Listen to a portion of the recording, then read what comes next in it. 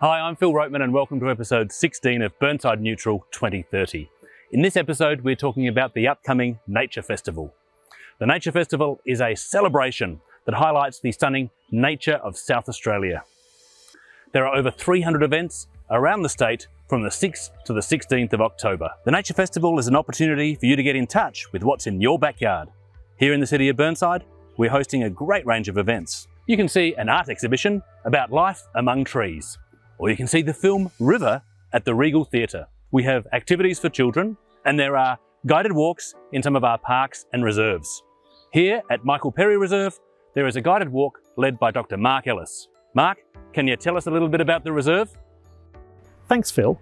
Here we are in the historic garden of Michael Perry Botanic Reserve, a place that we've been working hard over the last few years to restore. The garden is a treasure trove of historical plantings and new botanical specimens. Each species has its own story to tell, whether it be its life history, its ecology, or pattern of human usage. So join me for a tour of the historic garden, the hillside woodland and the creekline that we've been restoring for ecology on the 11th of October as part of the Nature Festival. Here at the City of Burnside, we're committed to preserving and regenerating the natural environment.